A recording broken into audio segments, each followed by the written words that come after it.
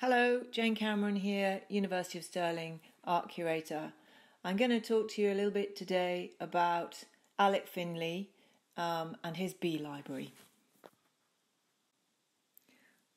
Alec's an internationally recognised poet and artist who was born in Scotland in the 1960s.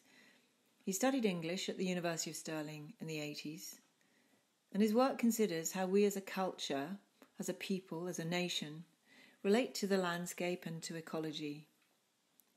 I recommend you look at his website and explore some of the fascinating projects he's been developing recently, including his ambitions to make wild places accessible to everyone.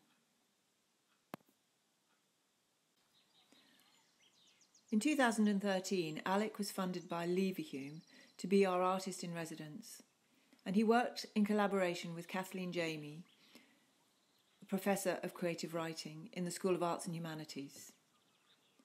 During this period, Alex studied bees and beekeeping and worked with academics from the Department of Environmental Science.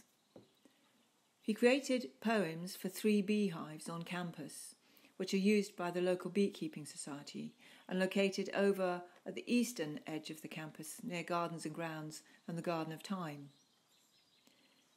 He also created book nests for solitary bees, which we installed in trees around Airtree Loch at the heart of the campus. I think it's fair to say that we all love living, working and studying at Stirling, particularly because of the campus, because of its ancient heritage and its beauty, with the loch at the heart of it. I think Alex particularly loved his time here, and maybe it inspired his interest in the environment and ecology. But who wouldn't love it, especially at this time of year when the birds are hatching? There's wonderful cygnets on the loch at the moment. They're so green and just so stunningly beautiful.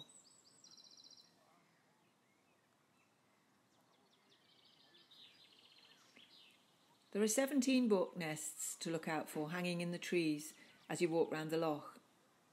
Alec and I spent a great day choosing appropriate trees and branches to suspend the books from. And the following week, with the help of our estates team, the Gardens and Grounds team, and several ladders, we hung the nests where they are now, and you'll find them in the trees.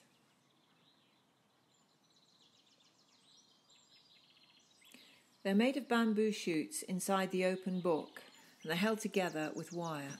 So in spring through summer, just now in fact, different species of bee are hopefully building cells inside the canes and laying eggs. They'll add pollen and nectar to feed the larvae and block the entrance to the holes with leaves, mud or other materials, something they find on campus. So if you can look closely, if you can stretch and look closely, you'll see some of the bamboo shoots are blocked at the ends, which means they've been occupied.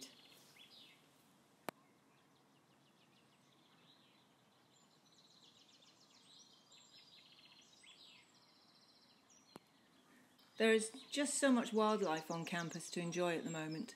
Especially look out for the young cygnets, who are just so cute. And of course, pine martins, red squirrels, the ducks. Listen to the birds. They're just extraordinarily in voice. And look out for my constant companion, Peggy, here, standing by the water's edge. Anyway, I'll leave you there and speak soon.